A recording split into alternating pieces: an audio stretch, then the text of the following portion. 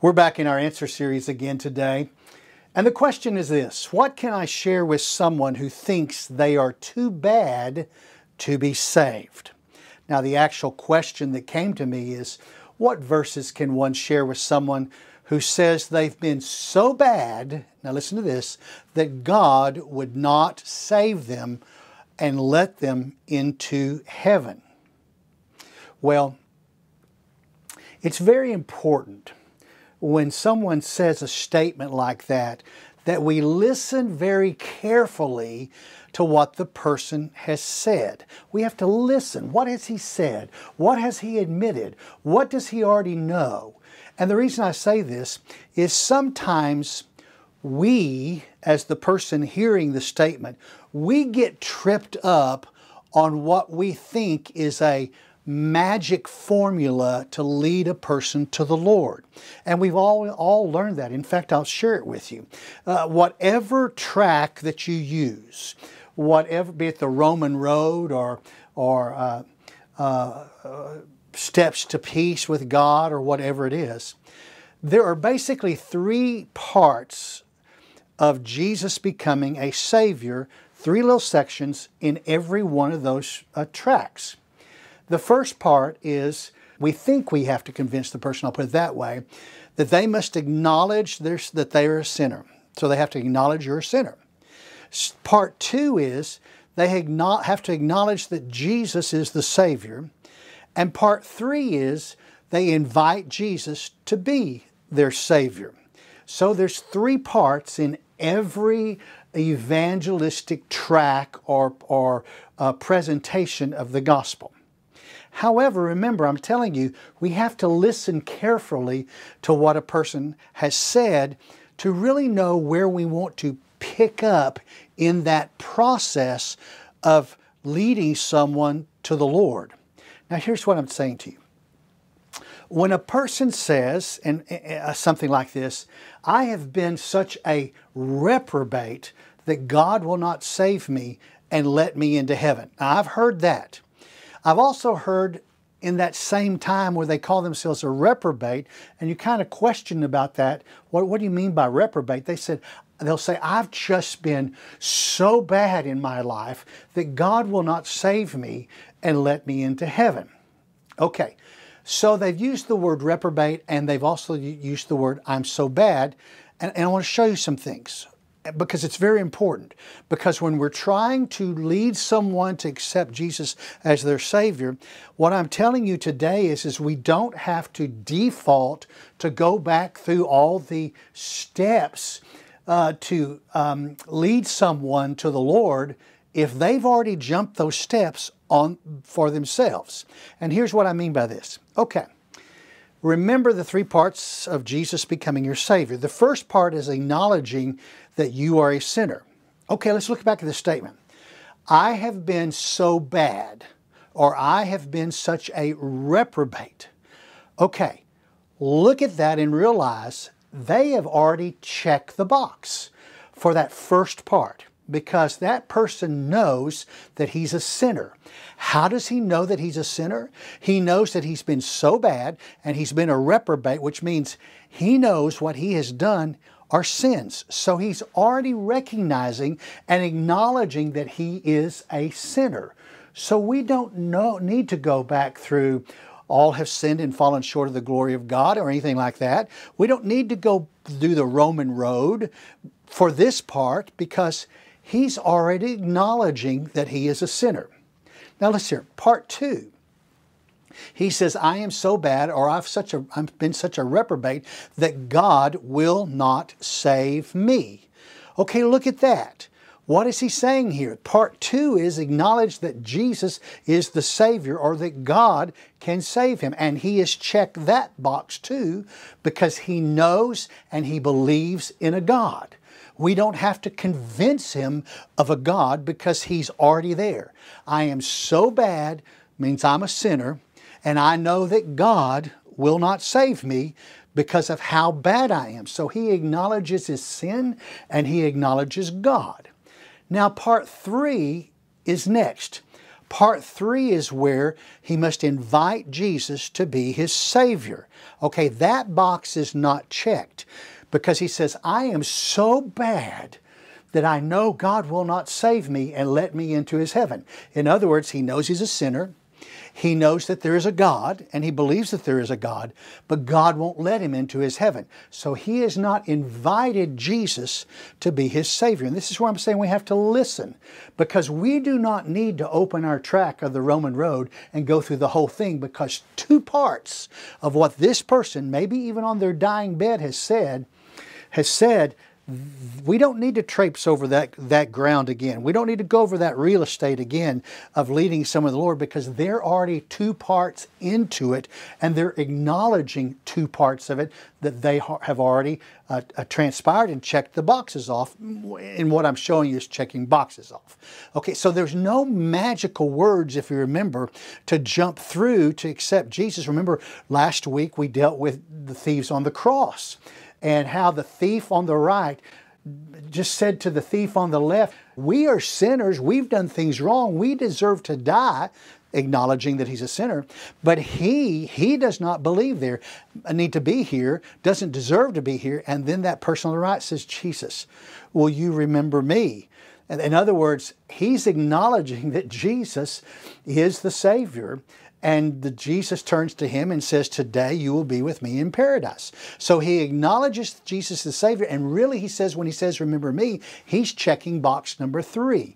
Well, that's not what's happening with the person who we're talking to in this. Now listen, in my 50 years, almost 50 years of ministry, I will hit my 50-year anniversary in ministry on January the 20th of 2024, 50 years since I was officially voted in by a church to become, to go on a staff as a staff member for the very first time of a church in Longview, a wonderful little church in Longview. And they brought me on staff. I was still in high school. So that'll be my 50th anniversary. In my 50 years of ministry, and talking with thousands and thousands and thousands of people, because I've been in some really good churches. The Lord has really blessed me. And then, of course, the church that I was in for 30 years only had 5,000 members whenever I started on staff there 30 years. Well, I was on there for right at 30. I was at that church for right at 30 years. The church ended up with over 21,000 by the time I left the church. So we're talking thousands and thousands of people that I have interacted with, have been in my classes and all of that. And in all this time, for 50 years, I have only had 5 people who have said to me, I'm just too bad for God to allow me to get into heaven. I have been such a reprobate that God will not allow me to be into heaven. He will not save me. So I want to tell you about what I know about the characteristics of these 5 individuals. Now, these 5 individuals may not be representative or represent those same words coming out of everybody's mouth in their personalities and the way they think. In fact, the personalities were different. Some were very meek, some were very mild, some were very strong-willed, as I think back about them, but there's some characteristics about them.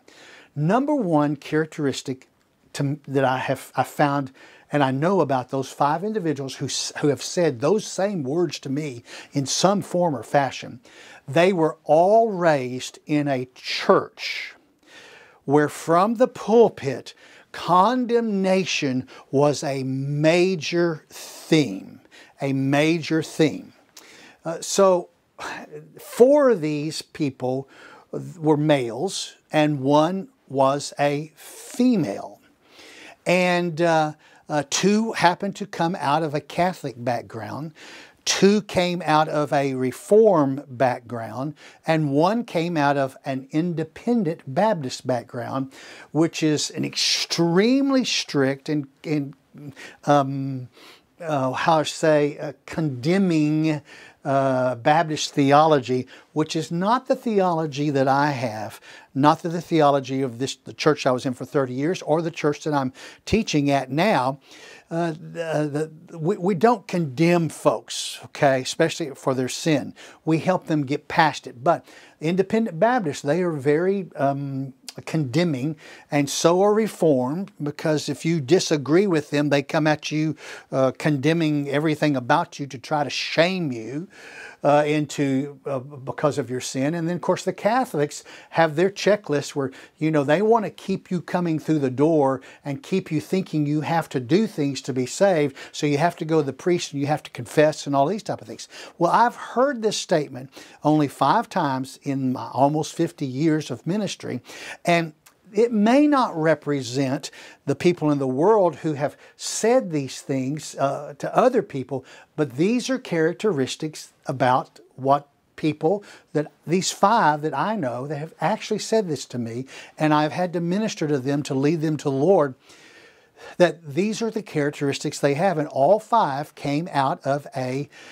denomination that was very condemning. And they knew they were sinners. They knew and accepted about God, but they were not willing to even ask Jesus to come into their life and be their Savior and be their Lord, because of the condemnation of which they were living under because of things that people and pastors and ministers had said to them, and really bruised their fruit to not realize that Jesus loves everyone and He doesn't want any of them to perish. And He died on the cross for every one of them. And so the first characteristic is they were raised in a church where condemnation was the major theme. Now, the next thing that happens is, next characteristics is all 5 that I know of, as soon as they were of the age where they could leave home or get away from that church, they left the church as soon as they could. In other words, they bolted. That's what they did. They just bolted out of the church. When they went to college, or they moved to another town, or took a job or whatever, and got away from the family that was always in church, they stopped going to church early on. And they were out of the church for really many years. Oh, they may still have done the Catholic thing of here and there and what they have to do, or the Reformed thing, but they were really out of church. The Independent Baptist, of course, was totally out of church during that time. The next thing is, the third characteristic is, they all knew they were sinners. Just like I told you a while ago, they all admitted that they were sinners. And they had admitted they were sinners for a long, long time. And they were dealing with their sins. And every time they sinned, they knew they were sinning because of some of the teaching they had had. But also, some of it was because this Holy Spirit was urging them, you're a sinner. You are a sinner. The next characteristic is, they were all older when they started expressing this concern. I've lived a reprobate life. I've done so many bad things. I did them over and over and over and over again. I was practicing that sin, and I was happy with that sin until I'd committed the sin, and then I realized I shouldn't have done it because it's against the morals and the things that I know God doesn't like. How do they know that? Because they know enough about God to know what He's told us is a sin and is not a sin. And in fact, another characteristic of this, because they're older, these were all older people, they used the word reprobate at some time in the conversation. Now, folks, if you're dealing with somebody younger than we are, and those of us in our 60s, really anybody born after 1974 or whatever, the word reprobate is not in the vocabulary. But everybody born before 74, 60s and whatever, that word reprobate is there because it was used in almost every pulpit. I don't ever hear it said from the pulpit any longer. But any of those sermons and everything of any of the preachers of the churches all the way back before 1974 and on back, the word reprobate was in the conversation. So for the older people that I've dealt with, they use the word reprobate. For the younger ones, probably now if I meet another one that's younger, as they're getting older and their bodies are growing frail and they're now concerned about their salvation because they're coming to where they're thinking, okay, I've lived a lot of life. And as I've lived a lot of life, I probably don't have much life left in me. Oh, I got a cancer verdict, diagnosis, or I've got a heart attack issue. I've had a heart attack. Now they start thinking about their past and how sinful they've been. And the newer folks are probably going to use the word, I've done such bad things that God won't allow me into His heaven. God won't allow me there. So they use the word reprobate, or they're going to use the word so bad. Another characteristic of them, of all five, was all could not trust the Lord to save them. I mean, they knew they were sinners. They knew that there's a God, but they just could not trust that if they asked the Lord to be their Savior, that the Lord would truly save them. They just didn't have the trust in the Lord for that. Another characteristic is that they did not understand, or they all do not understand, the mercy of the Lord, of what He did for us on the cross, where He paid for our sins and He took them upon Himself so that He could give forgiveness and forgive anyone who sinned. They just do not understand that mercy of the Lord. And so the question comes up, is anyone too bad to be saved? Is anyone too bad to be saved? Well, if you ask Paul, Paul would say, no, no one is too bad to be saved. You remember what Paul said to Timothy in 1 Timothy chapter 1, verses 12 through 13. He says, Timothy, I thank Christ Jesus our Lord, who has strengthened me, because He considered me faithful, putting me into service, even though I was formerly a blasphemer and a persecutor and a violent aggressor, yet I was shown mercy. What is Paul saying here? Paul is saying, yes, I remember, I have not forgotten my past sins against the Lord. I blasphemed the Lord. I persecuted the Lord.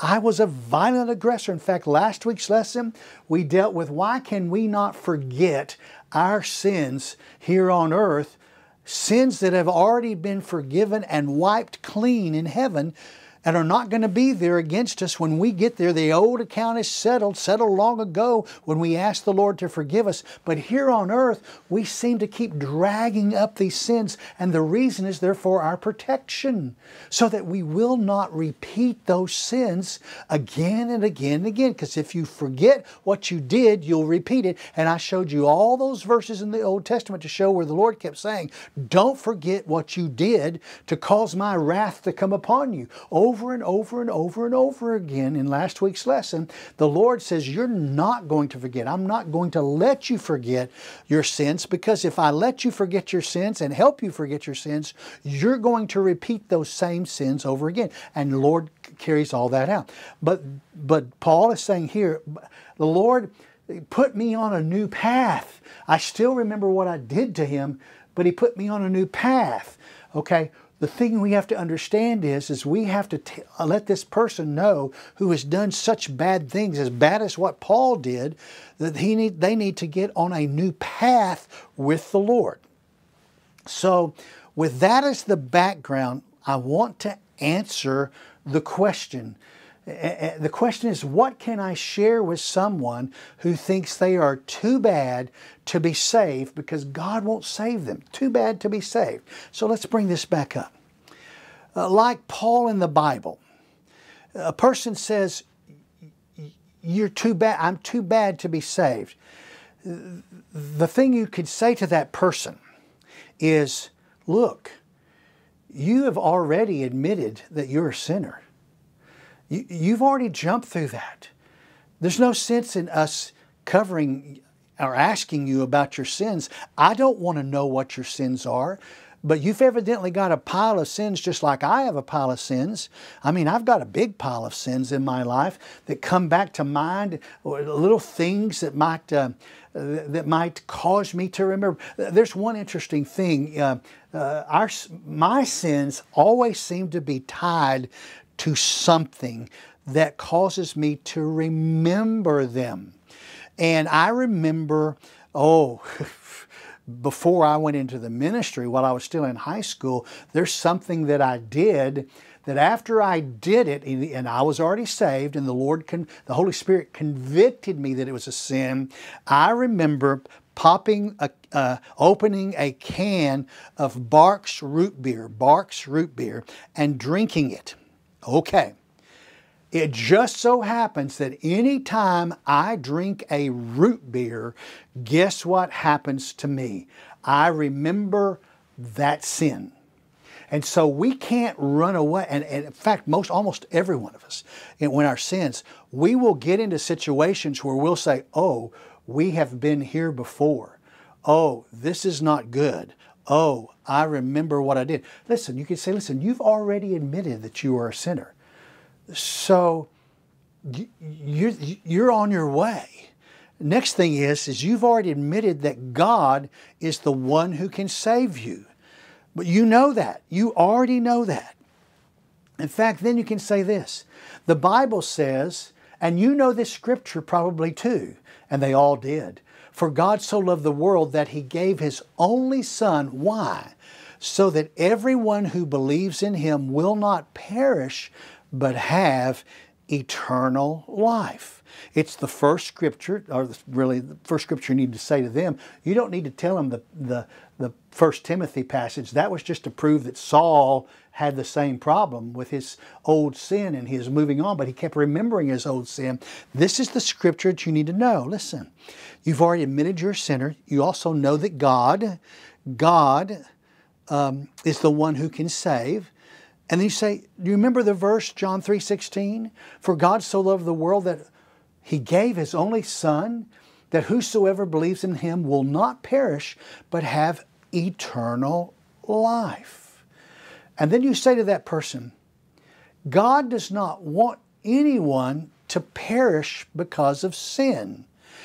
Jesus died so you would not perish in your sin. You say that to them. God does not want anyone to perish because of sin, and Jesus died so you would not perish in your sin.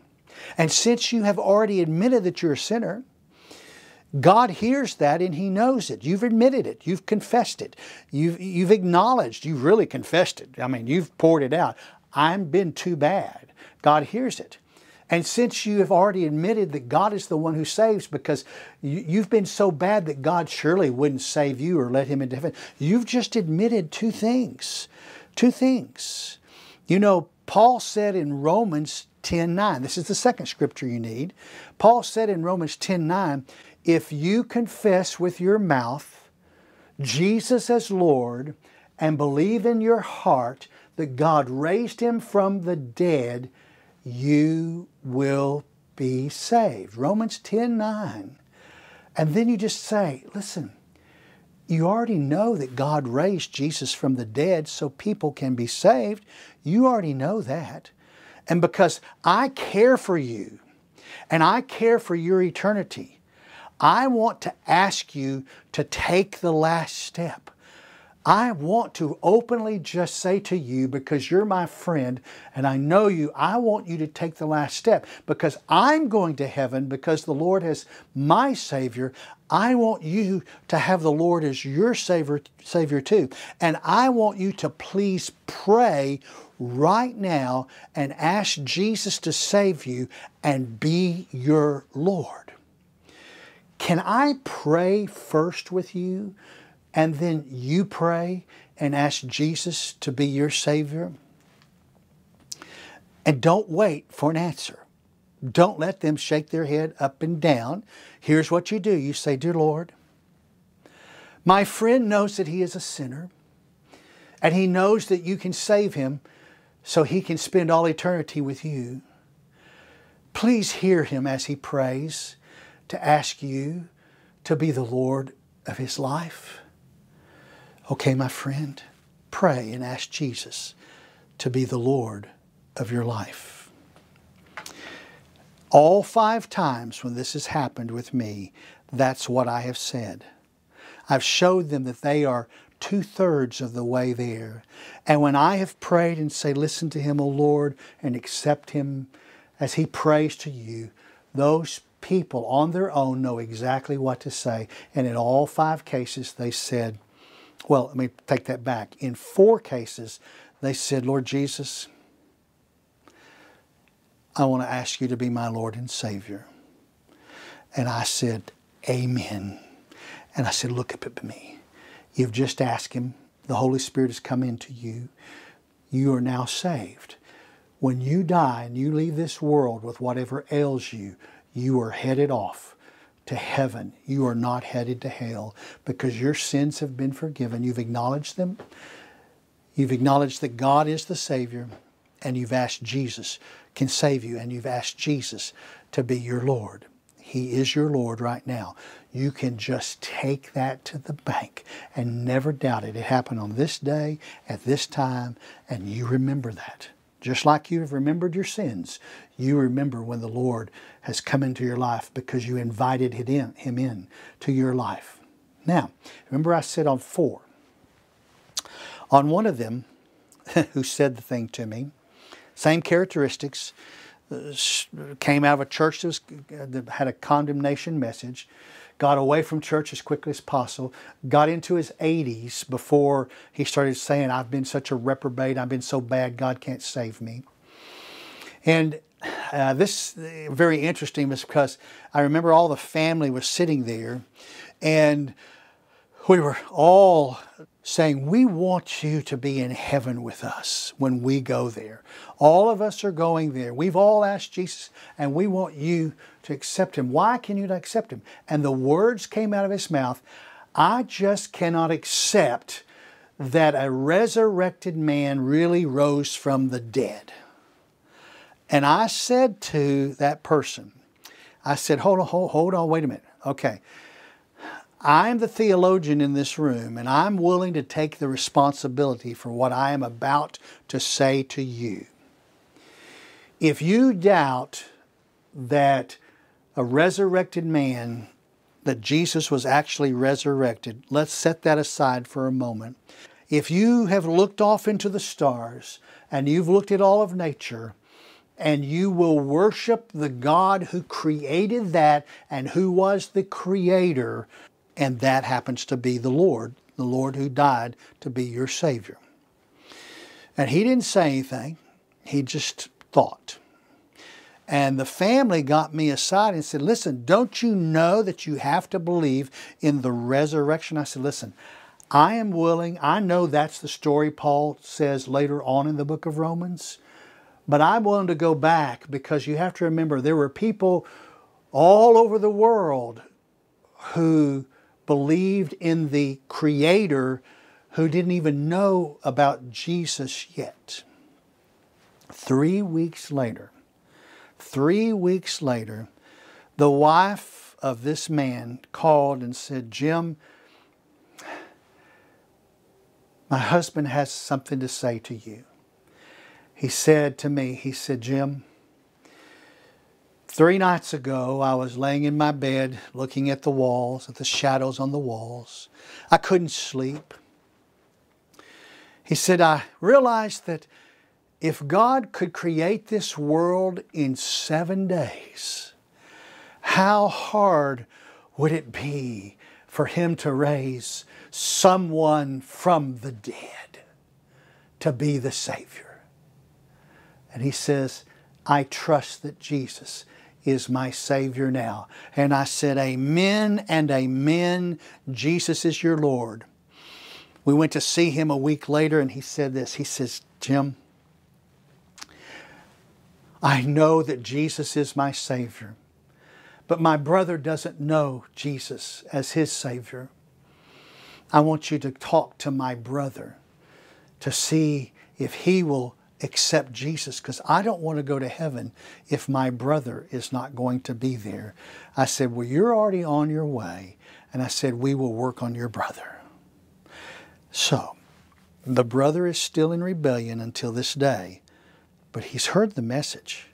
And we'll see what happens with him, because he's never admitted that he's a sinner. He's never admitted that there is a God. He doesn't even believe there is a God, because he believes in evolution, and we just all oozed out of something to become what we are. So we're still working on him. But for him, we've got to go back and do the whole thing, all 3 steps. But with this last one, all we had to do was jump, like with the other 4, to the end step and let God handle it, and God handle it. So, if you have a relative that's saying, I'm too bad, let me recapitulate. I want to go back and do this for you again. If you have a relative that says, I am so bad that God will not allow me to be saved and let me into heaven, you say, let me tell you something. First of all, what you've just said to me is you've admitted to me and confessed before me and God and everybody that you're a sinner. I don't want to know what your sins are. You got a pile of them, and so do I. You've also admitted that there is a God, and that God is the one who saves you. You're almost home, folks. You're almost home. All you have to do now is say, I want to pray for you, and I want you to ask Jesus. You're my friend. I want you, you're my relative. You're my brother. You're my sister. I want you to be in heaven with me for all eternity, and that's where I want you to be. I'm going to pray for you. And after I'm through praying for you, I want you to pray that Jesus will come into your life and be your Lord. Lord Jesus, my friend here, my relative, my sister, my brother, they've admitted to you, they've admitted to me that they're a sinner. And they've also admitted that only you can save them, only you. And I want them to just ask you right now to say, Lord, come into my life and become my Savior. And say, okay, ask the Lord to be your Savior. You've done all the rest. Just ask Him to be your Savior and just wait. And they're going to say something like, Lord, will you be my Savior? And then you say, amen, and say, listen, He has become your Savior. That's all it is. That's all it is. They say it's too simple. Say, no, it's not simple. Everything Jesus did so that He could be your Savior, He did. He came to this world. He ministered to this world. He died on a cross. He rose from the grave. He sits at the right hand of God the Father, and He did that so that you can be saved.